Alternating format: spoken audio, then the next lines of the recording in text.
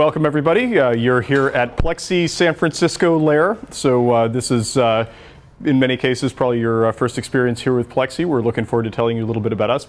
Before we get there, we do want to point out that the socks of Plexxi is one of the things that we hold near and dear, so we've decided to share that with you. You each have a set of socks of Plexxi as well as a set of Hobbit socks, because, well, they're Hobbit socks. Why wouldn't you want those? So first of all, without any further ado, I just wanted to welcome you all here, and also wanted to give you warm regards from Mike Bashong, who couldn't join us today. He's actually in the hospital prepping for surgery, unfortunately. He'll be fine, but he just wanted to say hey to everybody here who we worked with in the past. And without any further ado, I'd like to introduce to you our CEO, Dave Husak, who will tell you a little bit more about Plexxi. And everybody, welcome, and thanks for joining. Thank you. Indeed, thanks a lot. Hey. Thank you, Dan. Matt asked me just to provide you with a little bit of background, a few expository remarks about what Plexxi is. I know a lot of you have been exposed to the products we've been building, the architecture we're building for the enterprise networking and data center networking space. And we have a lot of news to actually share with you today. I think prefetching a bunch of the product announcements we're going to be doing over the course of next month in October. So it's a really exciting time for Plexxi. Plexxi, we're just 2.5 years old. Venture-funded company that is hoping to make have a big impact on the markets and that we serve with the products we built. I think many of you know that Plexxi is we're an SDN company. We are delivering an SDN product solution that includes switching hardware plus controller software, right? There's really two areas that we are investing in, the places that we are spending our money, our time, and our intellectual capital, building up our patent portfolio and our product features. The first of which that I think a lot of people when they look at Plexxi, the first thing that they draws their attention is the fact that we are using optical multiplexing in a data center and enterprise networking setting. In fact, the Plexxi switches are the first products of their kind that have photonic and electronic switching, baked into the same box, baked into the same chassis, right? And why is that important? It's important because, taking advantage of a fact that's been sort of obviously very well known and highly used in the telecom space for decades, the fact that photonic switching, in bit per second per dollar per watt is something like a 20,000 to 1 advantage over electronic switching in terms of what you can actually accomplish in moving data around, right? So the Plexxi switch is actually in the box, has a photonic multiplexing layer and an electronic switching layer, right? The electronic switching is a Broadcom Trident family, just like, pretty much just like everybody else, and that's the part that does, the packet manipulation, bit twiddling, and all the Ethernet and protocol implementation stuff that we're all very familiar with. I'd assert, pretty confidently that it actually does enough of that, right? The level of the features, functions, and capabilities that you get today when you buy, merchant switching silicon is more than adequate for the task at hand. In fact, a lot of the scaling and functional, directions that our industry needs to head over the course of the next, year, 3-year, 5-year, 10-year kind of time frame is really about scaling against internal data center demands, right? That for which we don't need more electronic bit manipulation. We need more scale out, right? And that's where the photonic piece comes in. In the Switch 1 products, the stuff that we're shipping today, they are the simplest products we will ever sell, right? They have what we call two light rail ports that allow packets to come in on our backbone photonically, those photons. They can either fly directly overhead passively, they can get mapped from one wave onto another wave and keep going, or they can drop down into the Broadcom realm and get switched out to the access ports, 10 and 40 gig access ports. Our controller computes the efficient optical architectures, the efficient optical topologies based on application workloads that configures that optical multiplexing to serve application needs in the most efficient possible way. So I kind of look at it as like a little bit of a sandwich, right? Where the electronic switching part, the Broadcom piece, is really the jacks are better. It's the common functionality that we all have. It's the things you don't get with Broadcom that Plexxi supplies. It is You have to interconnect those switch fabrics together to build a network, and you have to have the smarts to go and utilize that capacity in the most efficient way. So if we look at what the scaling requirements are, like I said, going forward, the 2-year, 5-year, 10-year time frame, God forbid, right?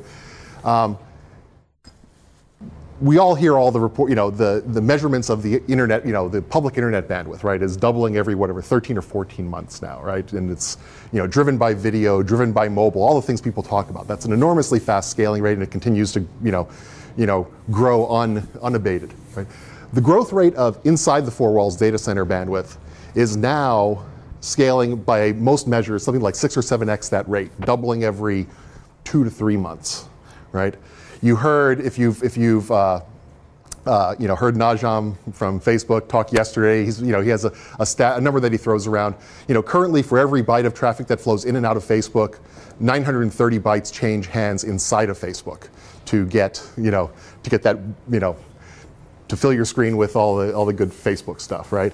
And it sort of makes sense. All the ways that Facebook and Google and all the social media big web properties, the places where they're innovating by providing us with ever better, more robust social experiences and serving of course, their paying customers, advertisers and such, right? Is all about assimilating and computing more behind the scenes and tying all those streams together. So every time they innovate, it doesn't change how much bandwidth how many bytes they're sending to me and you. It changes how much information gets shared inside the four walls. So if you take just that growth rate, for Facebook, we're at 1,000 to 1, doubling 6 or 7 times as fast as the public internet. Where do we need to be, right? In 2 years, in 5 years, in terms of how we build data center networks and enterprise infrastructure, right? Moore's law will not save you. Building, bigger, better, faster switches that you hook together in various sorts of hierarchical topologies, leaf spines, folded, clo fabrics, flattened butterflies, all those technologies will simply not keep pace, right?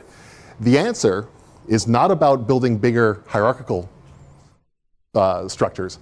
It's about more diversity. It's providing more direct paths to everywhere you need to go. It's about fabric topologies that are naturally multipath, where multipathing is not the exception, something you need to solve for. It's that they are naturally designed to take full advantage of multipath. You have to compute efficient topologies. You have to compute efficient structures on top of that. And that's what our controller does, right? Our controller takes applications requirements and renders really efficient optical topologies on a photonically agile fabric. And we have the switches that have the first generation of such a fabric built into them. And that is why, that is the trajectory I believe that we are all on in this business.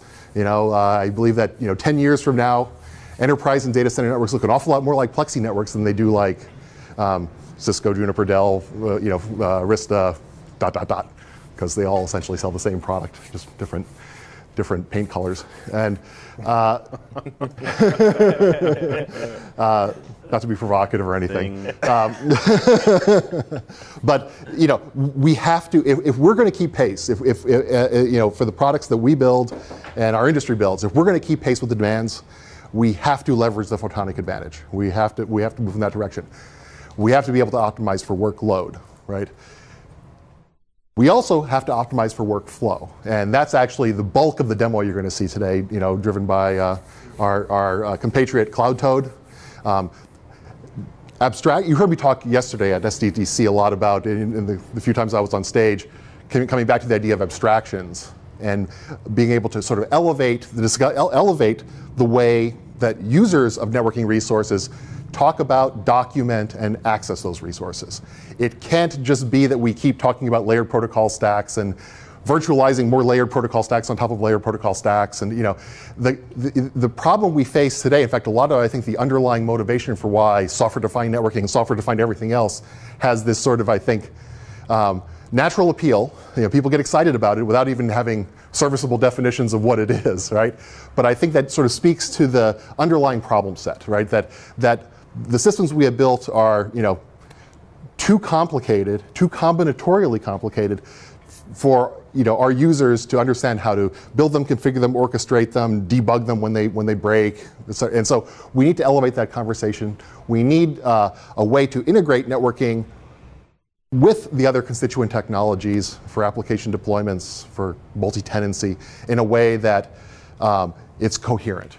And we've contributed something into that space. You've heard us talk about using the word affinity, the Affinity API. It's the code that we've contributed to the first simultaneous release of the Open Daylight project.